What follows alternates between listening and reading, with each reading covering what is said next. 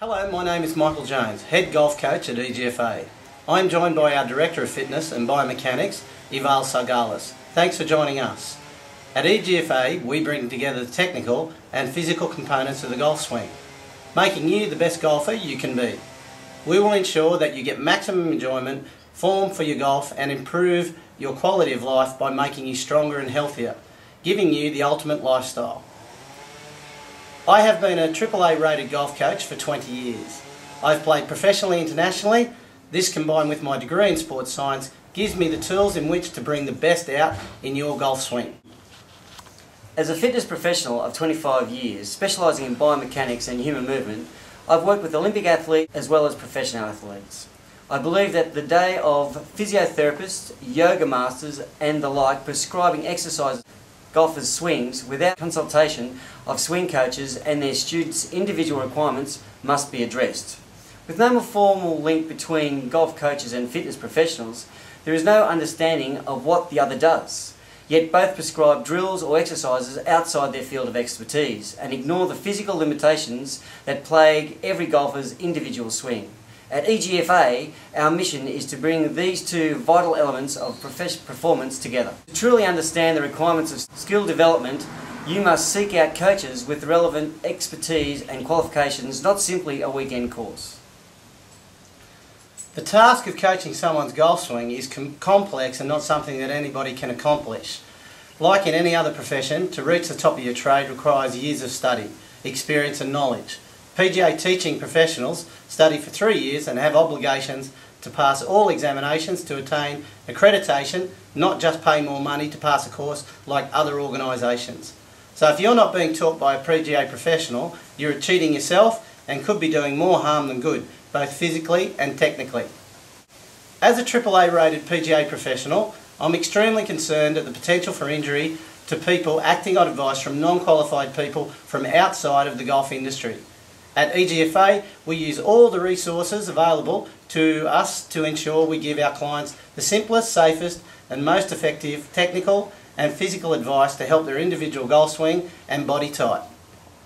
This is where we have a major point of difference from other so-called experts in the field of golf, fitness and swing coaching.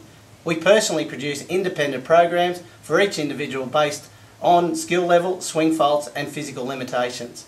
We never use a generic program for anyone. There must be more accountability for golf teachers and fitness trainers who advocate certain swing models and exercise programs while disregarding physical limitations their clients may have. We are concerned why other industry specialists want to make golf teaching more complicated with slogan type promises but provide no technical information on how it helps their particular client's swing. We always worked with our qualifications in sports science, biomechanics, human movement and golf teaching to assist in 1. Identify swing faults, 2. Identify physical faults, 3. Change physical faults, 4. Correct swing faults and 5. Design exercises to assist in correcting swing faults.